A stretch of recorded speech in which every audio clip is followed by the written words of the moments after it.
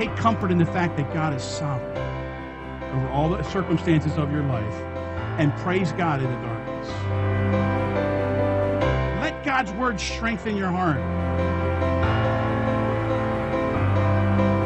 There should be a passion in our heart to tell everybody how they can come to know Jesus Christ.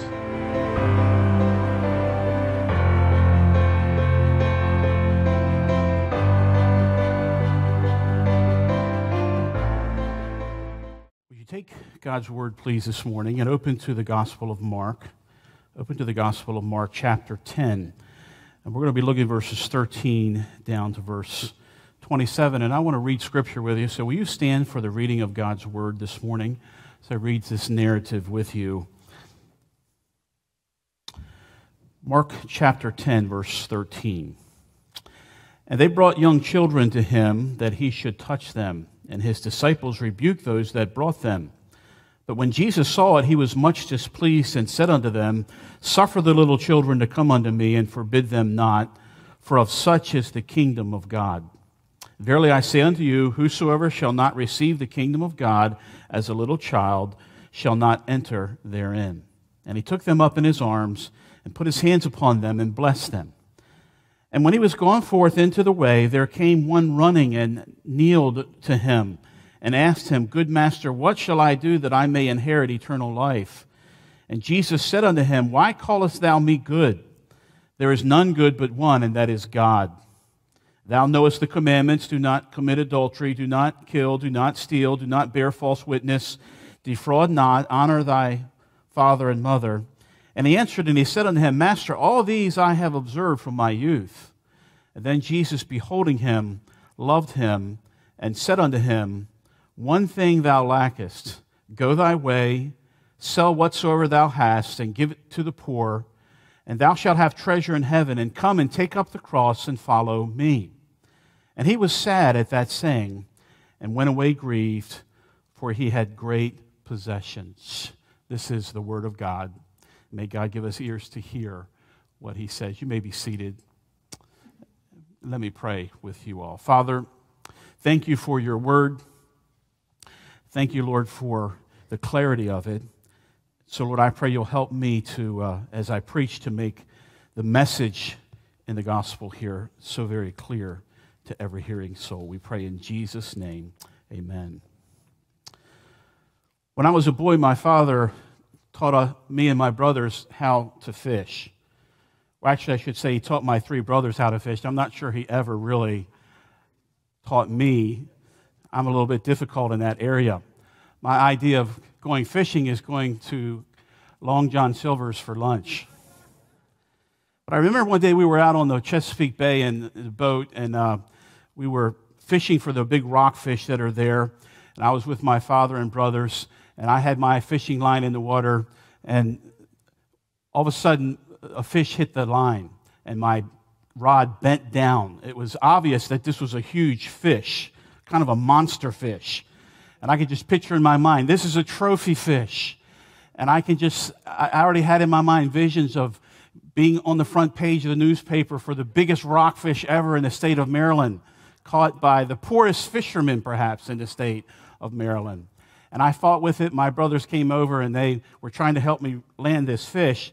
And then the terrible thing happened, and those of you that fish know that when the line just snaps and goes straight, you lost the fish. And I remember that's exactly what happened to me. My brothers chided me. They said, You're a terrible fisherman. How could you let this trophy fish get away? Well, when you read Mark chapter 10, you kind of scratch your head and you're tempted to think that Jesus had a big fish here on the line and somehow he lost him. What is really happening here? Is Jesus a poor fisher of men? How is it that this man that came to Jesus and said, Lord, what must I do to have eternal life? How is it that this man ended up walking away from Jesus, grieved, and not getting eternal life?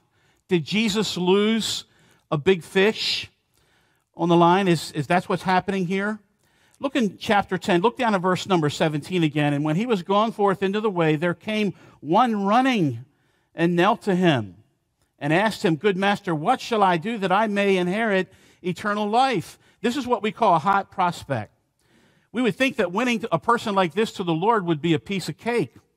In the average church, if a person like this walked down the aisle and asked us this question, we would just simply, lead them into the sinner's prayer. This man would already be ready to sign the card, to do whatever. I mean, this would be kind of an easy thing here to do. He was also a choice prospect. The Bible tells us in other accounts, the same story in other accounts, like in the account of Luke, he says that he was a ruler. This was a man who was a position of authority, perhaps even a religious leader.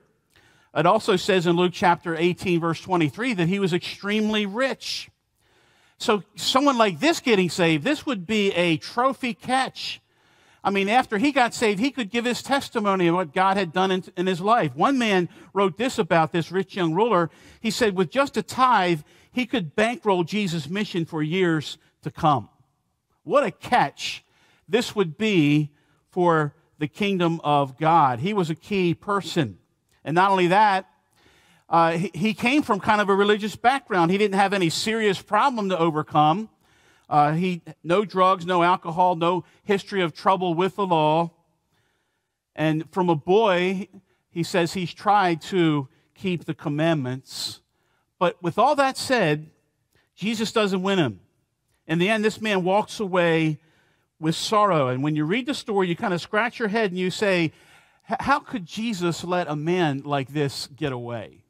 How could he let him get away? And in fact, when the man said what he said, Jesus responded by telling him, you have to keep the commandments. Now, in seminary, when I learned evangelism, and actually I learned evangelism here at Grace before I ever went to seminary, and we were taught the Romans Road and how to lead a person to Christ. We were never taught to say to a person, you have to keep the commandments to go to heaven. Because we know that you can't do that. It's impossible for someone to keep the commandments and get saved that way. But here's Jesus, and he tells him, you must keep the commandments. And we would say to Jesus, you need to take our Romans Road soul winning class. And we need to teach you about evangelism here to help you out on this. But perhaps there's another possibility. Perhaps Jesus didn't let a big fish get away. Just maybe Jesus didn't blow it here. Maybe he is a skilled fisherman, and maybe Jesus is teaching us something about evangelism and about how to share the gospel. After all, he is perfect. He is the perfect teacher, and he knows the hearts of all men. Maybe we should examine our own heart before this story here. Maybe we should examine our own method of evangelism before what Jesus is doing right here. Modern evangelism is preoccupied with decisions and statistics and aisle walking and gimmicks and prefabricated presentations and emotional manipulation and so on. We have all these things almost down to a science on how we can get people to move and that sort of thing. And yet, I'm afraid that the church in America is filled with people who don't really understand the gospel and who don't really know the Lord Jesus Christ. I think a key statement in this whole narrative is found in verse number 21 when Jesus says, when Jesus, beholding him, loved him and said unto him, one thing thou lackest. There's something that is lacking here in your life. What's missing? What is it that's lacking for him? What is it that's lacking for you? It may be the very same thing that you're lacking with reference to your eternal salvation. So I want us to look at this story a little bit closer, and I want us to look at it under three headings. First of all, I want to think about with you the eager prospect. Let's take a closer look at this man. And when we look at this man, there's a lot of things about him that we could say is right. I think we could say that he had the right attitude. The Bible says he came running to Jesus. In Matthew's account, it adds the word behold, kind of a dramatic event. Matthew was actually astonished that this man would come out of the crowd and run to Jesus. And the fact that he's running, that he's eager to get to Jesus. I don't find too many people eager nowadays to come to church and learn about eternal life. But this man is eager. And he has the right reverence. It tells us in verse 17 that he knelt before Jesus and he calls him good master. And so he's showing the proper reverence and respect. Sometimes people don't show the proper respect to the house of God or the Word of God when it's being taught, or even the servant of God. This man was very reverent. He was very respectful. And really, it was in the light of day when Jesus was on his journey to Jerusalem. This man runs through the crowd. He kind of pushes through the crowd. He doesn't really care what other people think. He comes to Jesus and he kneels before him. You might remember this, the story of Nicodemus, where that he came to Jesus by night. And why did Nicodemus come by night? Because he didn't want his peers to see him coming to Jesus and asking questions. But here's this man, and he's running to Jesus in the middle of the day, and he kneels before him. A gesture of great humility. Perhaps the people that were in that crowd knew this man, knew him to be a religious man, and here he is, he kneels before Jesus. And we could just see in this story there's a restlessness in his soul. There is the absence of this assurance in his heart that he has eternal life. Is that your condition this morning? Is there a restlessness in your heart? He knew that there was something missing. He was religious, and yet he was lost. He knew that he lacked something, and he wanted to get this fixed. And he came at the right time. The Bible tells us in Matthew's account, it calls him a young man. Let me tell you, the time to come to Jesus is when you're young. Now, God will take you at any time, but I tell you, the best time is to come when you're young. The word for young here can mean anywhere between 20 and 28. So he's a relatively young man. The Bible says, remember now thy Creator in the days of thy youth. One preacher said, don't burn the candle of your life for the devil and then blow the smoke of a wasted life in the face of God. Give yourself to God while you're young. He comes at the right time, and he came to the right person. He came to Jesus with this important thing about eternal life. You have to give him credit for this. You have to give him credit for understanding that Jesus understood salvation, that he was the source of eternal life. The Bible says this in 1 John 5:11. This is the record that God hath given to us eternal life, and this life is in his Son. The Bible says, neither is there salvation in any other, for there is none other name under heaven given among men whereby we must be saved. Jesus is the way to eternal life. There's not salvation in Buddha. There's no salvation in Allah. There's no salvation in Confucius. Jesus is the way. You say, well, you're awful narrow-minded. Yes, I'm following in the example that Jesus gave. He said, I am the way, the truth, and the life. No man comes unto the Father except through me. And he asked the right question. We see this in verse 17 where he says, what shall I do that I may have eternal life or inherit eternal life? Now, I want to tell you, beloved, this is the most important question that you could ever ask. The question of eternal life. How do you know? How can you know that you can have eternal life? This is the most important issue for you. This is the most important issue for your children, for your family. This is an area where you cannot afford to be wrong. Many people think that they're saved, but they're not. The Bible says, many will come to me in that day and say, Lord, Lord, haven't I prophesied? Haven't I done all these things? And Jesus will say, depart from me, I never knew you. There are many people who are religious, but really they are lost. And so this is the most important issue that you'll ever face. Now, some people say, well, he was mistaken in asking, what good thing shall I do? But the Bible we know that it's not works that you're saved, but the Bible does say this, that this is the work of God, that you believe on him that sent me. That is what we must do. We must believe. I want you to see the second thing. We see the eager prospect. But secondly, I want you to notice the evangelistic proposal. And this is where the story takes a surprising turn. Because in answer to the young man's question, you would have thought that Jesus would have said, just believe, just repent of your sin and believe on me, and you'll have eternal life. But that's not what happens here. Jesus didn't take the man at face value. He went deeper to reveal the man's heart. There were certain things that this man just did not understand, that he didn't grasp. And so therefore, since he didn't understand these things, he wasn't ready to believe. He wasn't ready to repent. What was it that he didn't understand? Well, first of all, he didn't understand the goodness of God. Because look how Jesus responds. Look in verse 18. Then Jesus said unto him, Why callest thou me good? There is none good but one, and that is God. Jesus answers his question with a more powerful question. Why do you call me good? There's no one good but God. Now, immediately, liberal critics will jump on this and they'll say, well, Jesus was denying his own deity here. That's not what's going on. You missed the entire point of the passage. Jesus' answer is not designed to designate who he is or reveal who he is. The question is designed to show this man that he doesn't understand what real goodness is.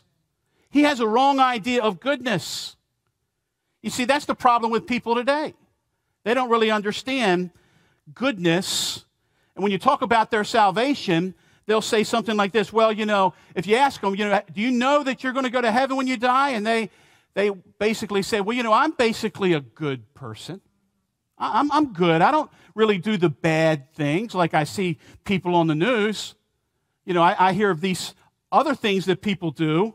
When we judge ourselves as being good, what we normally do? We normally compare ourselves to somebody else that's worse than us. And that makes us feel a whole lot better. Well, I might not be perfect, but I'll tell you, I'm not like this person over here. And so compared to that person, I'm pretty good. And I do good things. And that's what people are trusting in for salvation. I read a Reader's Digest interview where they interviewed a very famous athlete, and they were asking him about this one question, and he said this, one day we're all going to die, and God is going to judge us, our good deeds and our bad deeds. If our bad outweighs the good, you'll go to heaven, he said, and then he said, if the good outweighs the bad, if your bad deeds outweigh your good deeds, you'll go to hell. Let me get that right. And if your good deeds outweigh your bad deeds, you go to heaven. And this man went on to say, with everything I do, I ask myself, will God accept this? One day you will wake up and it'll be judgment day, so you need to do good deeds. And then he went on to list all the good things that he had done. And this is how this rich young ruler thought about goodness. And this is, quite frankly, what the majority of people think about goodness. They have their own standard of what goodness is. And they measure themselves according to that standard. But the problem is that true goodness is not defined by what you think goodness is. True goodness is defined by the character of God. God is the one who defines true goodness. And that goodness, that standard of goodness is found in the law of God. And if you want to go the route of goodness to heaven, then you have to follow God's standard. And what God demands is absolute, total perfection. Absolute, total perfection.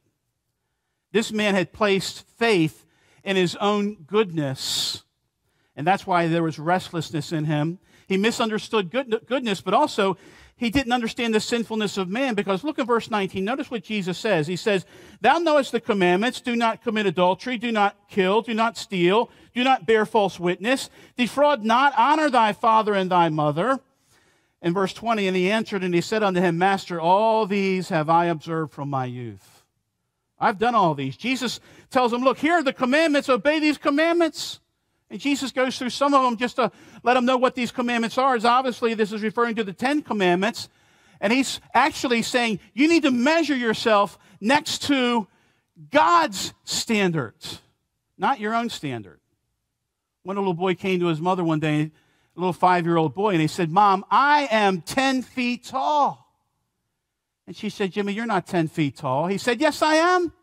She said, you're not. Stop saying that. He said, I can prove it. And he pulled out a ruler that he had made with his own standard of measurement. And according to the ruler that he had made, he was 10 feet tall. The only problem is you don't get to make your own standard when it comes to religion. You don't get to make your own standard of what goodness is. And that's the problem with people today. They have their own measure, they have their own standard, and they measure themselves with that standard. And this is what this rich young ruler was doing. And what Jesus does here in this passage is he takes the ruler of this rich young ruler and he breaks it. He snaps it in half. He smashes it. And then he slams this man down next to God's ruler, God's standards for this man to measure himself. But just to show you how utterly blind this man is spiritually, in response to the commandments, this young man says, look, Master, I've observed all this from my youth. I mean, this man utterly lacked a sense of his own sinfulness. I would tell you, friend, that no one has obeyed all the commandments from their youth. No one has done that. This man obviously didn't hear Jesus' Sermon on the Mount, when Jesus said the righteousness that God is looking for is not just an outward conformity to some standard, but also it's inward as well. It's not enough that you didn't commit adultery. If you have lust in your heart, you've committed adultery. It's not enough that you don't murder someone, but if you have hatred or anger in your heart towards someone, that constitutes murder in the eyes of God.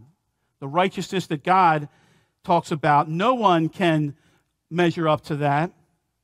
And so this man is blind about his own sinfulness. J.C. Ryle wrote this: an answer more full of darkness and self-ignorance is impossible to conceive. He who made it could have known nothing rightly, either about himself or God or God's law. And so what are we seeing here about this man? He was filled with religious pride. He didn't understand that he was a sinner in desperate need of the mercy of God for eternal life. You know, I think part of the problem we have in evangelism today is we fail to confront people about their sinfulness before a holy God. And I want to tell you something, friend, the gospel starts with the holiness of God. That he is a holy God. And he demands holiness, and none of us have it. We've all broken his law. We're all sinners. And until we realize how sinful we are, we're not ready to go into the kingdom. We're not ready to be saved. A person has to be measured next to the perfect law of God so they can see their own sinfulness and deficiency, and therefore they can run to God for mercy. They can run to God for forgiveness. That's why in the book of Romans, the Apostle Paul, when he talks about the gospel, he spends the first 3 chapters talking about the sinfulness of man before he ever talks about the mercy and the love of God. You know why? Because if a person is not convinced of their own sinfulness before a holy God, they'll never turn to him for mercy. They'll want to strut into the kingdom thinking that their own righteousness, their own goodness is enough for them when it's not. That's why the Bible says in Galatians 3:24 that the law is a tutor that leads us to Christ, that shows us our need, that breaks up the soil of self-righteousness in our own heart before the seed of the gospel can be planted and watered by the tears of sinners mourning over their sin.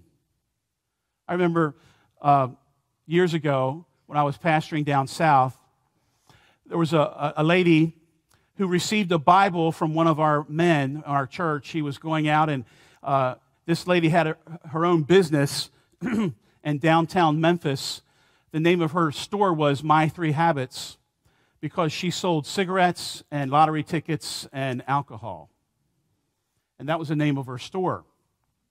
And this man went by and he put a Bible there for her to read.